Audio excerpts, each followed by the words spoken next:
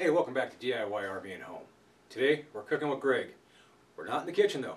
We're out at the campsite and we're cooking on our Blackstone. Breakfast time, menu, French toast. Let's get it going. Now if you have a favorite recipe, go ahead and use that. The recipe we were out at the campsite didn't have anything, so we winged it.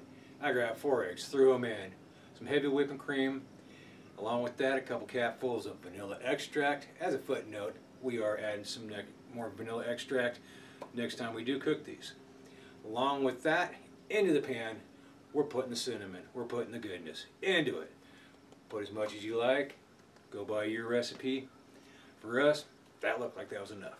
Now grab your favorite stir utensil, whether it be a stick off the ground, your spoon, spatula, I don't know, whatever, and give it mixed up. Mix it very well, get it all well incorporated because you want all that goodness on each piece of that toast. Now, talking about toast, oh, let me backtrack. Let's get some butter. Let's throw it down on that griddle. Of course, the griddle was preheating this whole time. Got it set on high.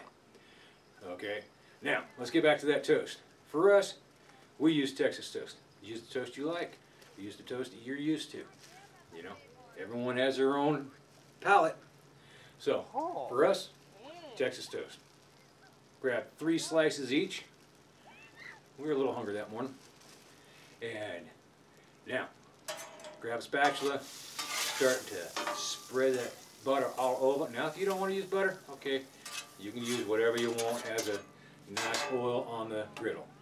Okay, once I got it all spread out, now I'm just going to dunk these in real quick, flip them over so I can get that batter on both sides, then drop it right on the griddle.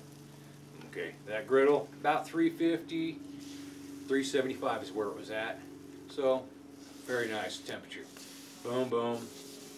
I got 6 of those laid down. I still got a little bit of batter in there. You'll see what I do with that later on. Now, let's get these all flipped over. Of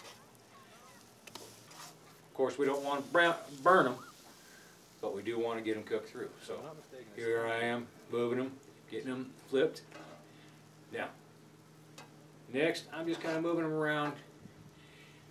As you got stuff sitting on the Blackstone, it is going to cool off just a little bit. So I'm just kind of moving around, keeping it nice and heat. There was a little bit of wind, so it was cooling the griddle off a little bit. I got an idea for that upcoming. As you notice, there's 7 pieces of toast down there. I took one of the ends of the bread and I threw some batter on that and I threw that down. I don't mind them ends, those are good ends too. So, boom, got that. Now, once they were cooked, and this is through the magic of video that they're done, let's go ahead and get those plated up. Now for my wife, she likes the maple syrup on hers. Me, I like a fruit syrup. So that's how I did mine, and that's how she did hers. Folks, that's it. That's how simple it is. If you guys like the video, please like it, hit that subscribe button, and share the video. And remember, Blackstone's where it's at. Guess what? Here's the final result. Goodness right there. That was breakfast. See you at the next meal.